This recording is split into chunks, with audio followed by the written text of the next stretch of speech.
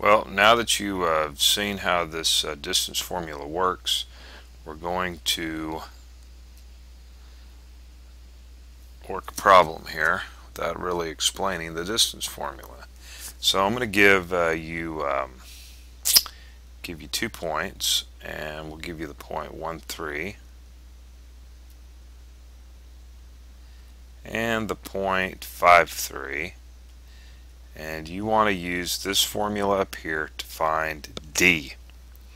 Okay, so why don't you pause the video and try to work that out and come back, and then I'll see if we can come up with an answer on that. Okay, so this is how it works. We got D is equal to the square root. And of course, you see I'm not drawing any pictures now. We have now grown up. We don't need pictures. So x of 2 minus x of 1. So this would be 5 minus 1 squared plus 3. What do we got here? 3 minus 3. 1, 3, 5, 3. Okay. Just go with it.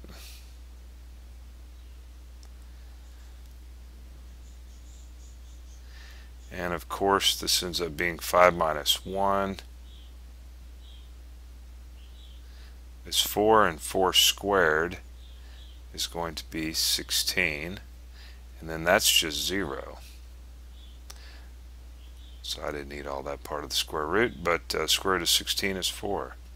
So the distance is 4. Let's look at a picture here. Let's actually plot these points and find out where this is at. So we go over 1 and up 3. So we'll say that this is 1 and 3, and it doesn't look to scale, but that's okay.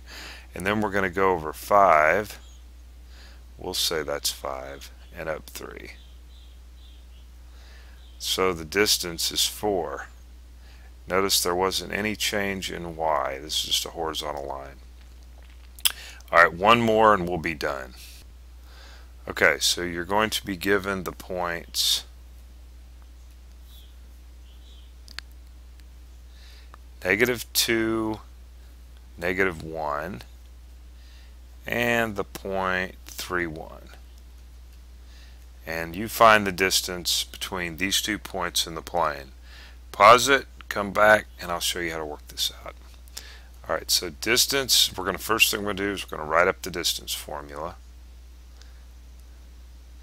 And so this is, remember, x of 2 minus x of 1 squared plus y2 minus y1 squared. Okay, so this is going to be our x of 1, y sub 1, x of 2, and y sub 2. Okay, so we're going to have 3 minus 1, or 3 minus 2, and that is squared, plus 1 minus a minus 1. Now you notice I'm putting parentheses around this minus here. And then of course we got the square root. I get in a hurry and things get sloppy. Alright, so this is 3 minus a minus 2, so this becomes 3 plus 2, and 3 plus 2 is 5, and 5 squared is 25. Alright.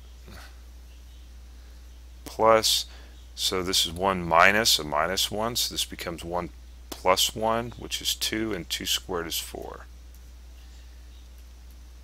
And this is the square root of 29, which cannot be broken down any further. Okay. Now I'm going to mention one more thing before I go. You could put x of 1 here and x of 2 here.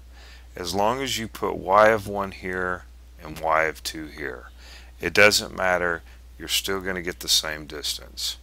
Alright, you're still going to get the same distance. Let me repeat that. X of 1 can go here, x of 2 can go here, y of 1 can go here, and y of 2 can go here. But it must be in that order. Thank you.